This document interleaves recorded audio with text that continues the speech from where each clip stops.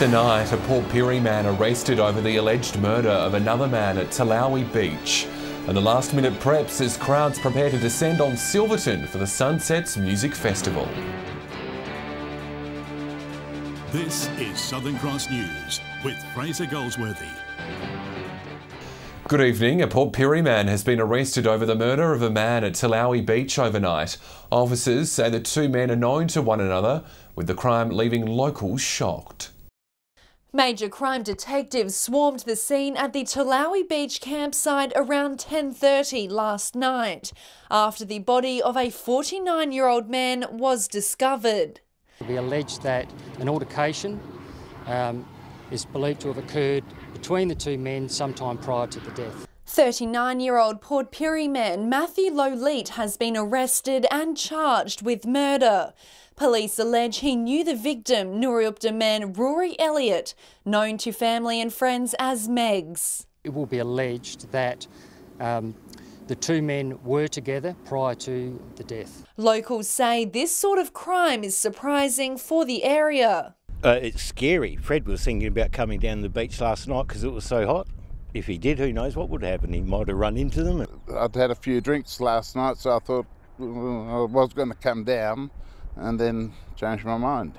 Investigations are continuing as police try to piece together exactly what happened on Thursday night. We are conducting what we call a line search. We have police and personnel from the State Emergency Service working together, and they are scouring the scrubland looking for any additional evidence.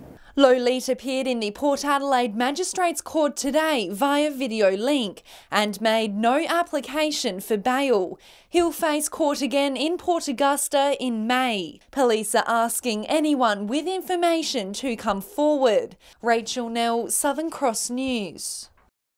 Investigations are continuing into how a man was critically injured in a workplace accident at Port Lincoln. Viterra today suspended operations at the grain facility where the incident took place. Jason Kemp has more. Emergency services undertook a major rescue operation to free a man who was crushed by a pallet of gas bottles here at the Port Lincoln grain terminal yesterday. At around 4:30, emergency services scrambled to the terminal on King Street after a delivery worker was crushed, lifting a pallet of gas bottles onto a truck. Workers tried desperately to free the unresponsive man and provide first aid. Firefighters, police and emergency teams then rushed to the scene. Crews eventually freed the man while paramedics performed CPR in front of onlookers, trying desperately to keep him alive. The 50-year-old man was then rushed to the Port Lincoln Hospital in a critical condition. A Medivac transfer was then arranged via the Royal Flying Doctor Service. Just after 9 p.m, the victim was transferred by ambulance to the Port Lincoln Airport, where he was met by the awaiting plane. The Flying Doctor Service transported the patient to the Royal Adelaide Hospital a short time later, where he remains in a critical condition. In a statement to Southern Cross News today, Viterra say it has suspended operations in Port Lincoln and offers its thoughts to the man and his family during this difficult time. Investigators are on the scene today trying to piece together exactly what went wrong. A Port Pirie man has landed himself in hot water after police allegedly uncovered 4 cannabis plants growing in his backyard. Officers raided the home just before 7 o'clock last night, acting on a tip-off from the public. The 58-year-old has been summoned to front court. Premier Jay Weatherill says Whyalla will be the major winner if a deep seaport is built in the region. He's also committing to more investment in the regional areas, but doesn't believe a royalties scheme proposed by SA Best and the Liberals is needed. It's been long talked about, but a deep sea port in the Upper Spencer Gulf could soon be a reality. While the Liberals remain sceptical, the Premier is adamant it'll go ahead if Labor is successful in March. The Libs privatised the ports back in 2001, and we're going to get back in the business of ports. Private proposals at Cape Hardy and the Whyalla Steelworks have seen questions raised about its viability, but discussions with the mining and agriculture industry suggest it's a necessity. We've had great support from the mining industry groups and the farming groups who are very keen to partner with us to make this a success. Attention will soon turn to a location. The Gulf has a small channel of deep-sea water that varies in distance from shore, complicating the issue. Whatever the site, the Premier says Whyalla will be the flagship city. We also know that there's a range of industrial land in the Whyalla precinct and also space for additional port upgrades. Regional issues look set to shape the election for the first time in generations. SA Best and the Liberals have both outlined royalties for regions' policies, siphoning a percentage of funds back into various regional projects. But Labor won't be following, instead opting for a case-by-case basis. It's not about the size of the resources. It's we'll invest where the partner says that they want to create jobs. If we can verify that, we'll invest. John Hunt, Southern Cross News. After the break, a boost for Optus Mobile customers across the Lower Eyre Peninsula, plus Whyalla welcomes a new Director of City Growth. We'll tell you what that is next.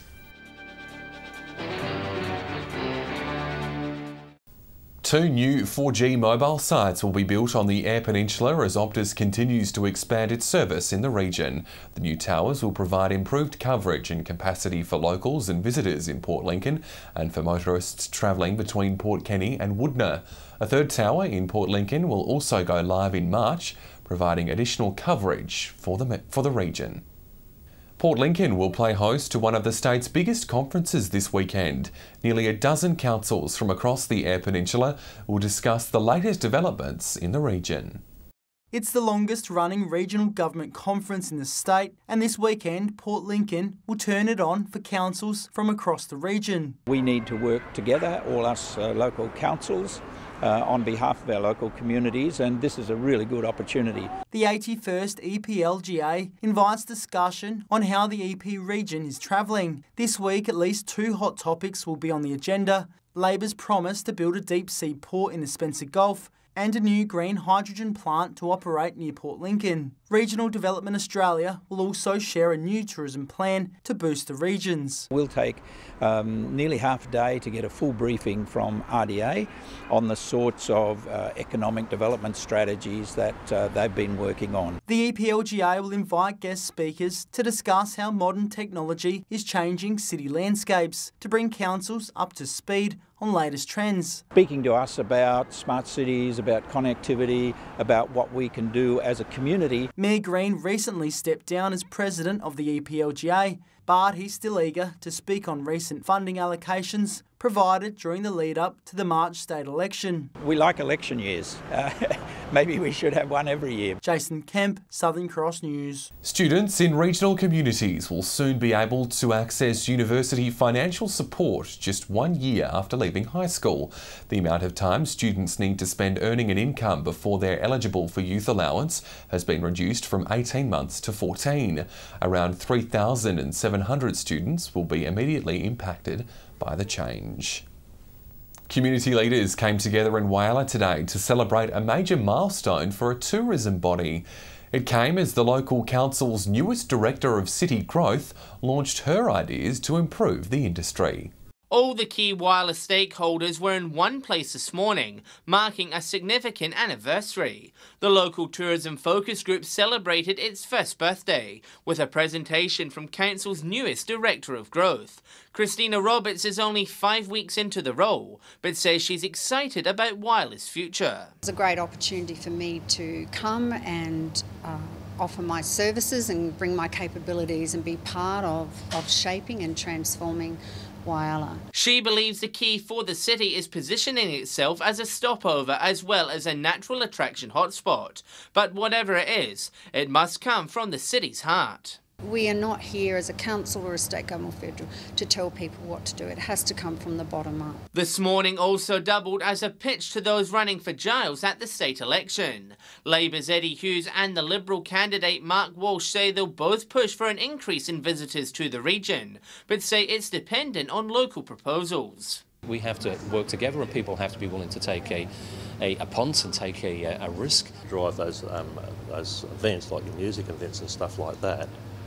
The governments support them, but it's not up to them to organise them. John Hunt, Southern Cross News. After the break, we'll have all the cricket tips, plus we'll bring you the latest on what's happening this weekend at the Silverton Sunsets Music Festival. That's next.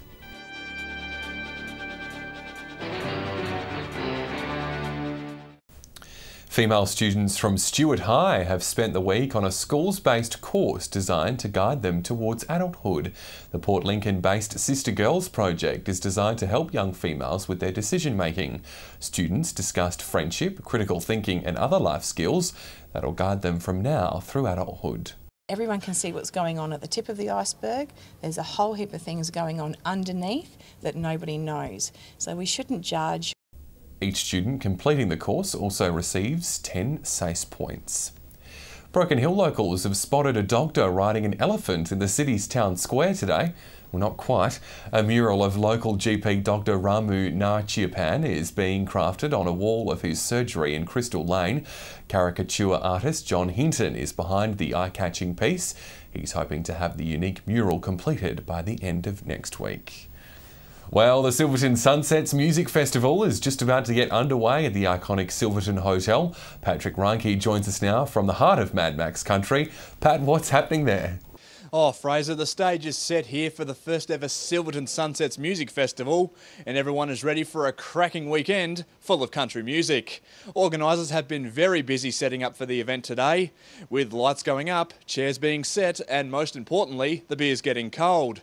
The street in front of the hotel has been shut down for the festival, creating 2 event areas for the weekend. Out on the street is where revellers will be able to relax and have a drink, but also get close to stage, where the music will be the focus. While she may also be working hard behind the scenes, country music sensation Catherine Britt will also be taking to the stage tomorrow night, along with a range of other performers including Adam Harvey and John Williamson. If you rock up here, make sure you bring cash. It's going to be hard to get everyone in. We'd rather you pre-buy tonight. If you are planning on coming out, please do get your tickets online tonight. But if not, we will have them on sale tomorrow for a slightly higher price. Artists are very excited to be a part of it. Yeah, it's really exciting. So exciting that these artists are coming all the way out here, and you know, such amazing artists I've looked up to my whole life. So to be on this lineup with them, such iconic Australian artists, is incredible. Now, Fraser, the festival kicks off tonight with a country bush dance before a spectacular day planned tomorrow. The first performance will be at midday, and the fun won't stop until midnight. Good on you, Pat. Looks like it'll be a great weekend. Thank you, Patrick Reinke in Silverton there. Well, time now for cricket tips. Welcome to the last round of Wyler cricket for the season. Saturday will see Central Wyler face Rapina in what will be a prelude to next weekend's prelim final.